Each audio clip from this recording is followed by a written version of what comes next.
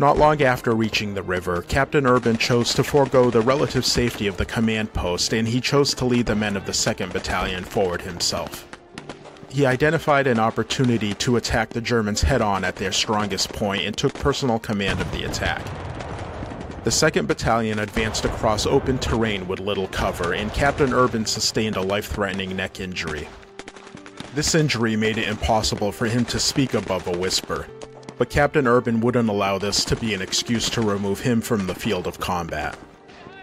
His words carried weight in their substance rather than in their volume, and Captain Urban continued to pass along orders as he refused to be evacuated until the 2nd Battalion secured the crossing point across the river.